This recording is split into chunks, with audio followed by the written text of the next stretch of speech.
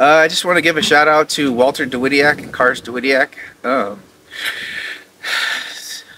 They done a lot for me, you know. And one thing I appreciate about that company and that man is I met him 17 years ago, and for 17 years he's let me bring homeless people on his job sites.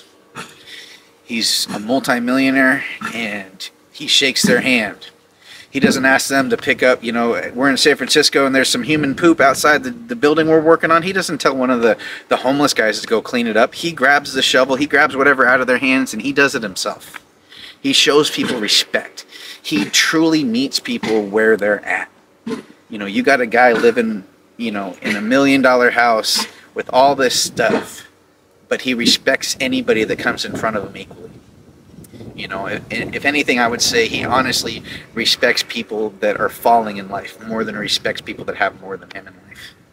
He knows what their struggles are, and he doesn't downplay their struggles. He doesn't blame them for where they're at, but he does meet them where they're at and says, hey, buddy, we can move forward. You show up, you keep showing up, I will keep giving you an opportunity.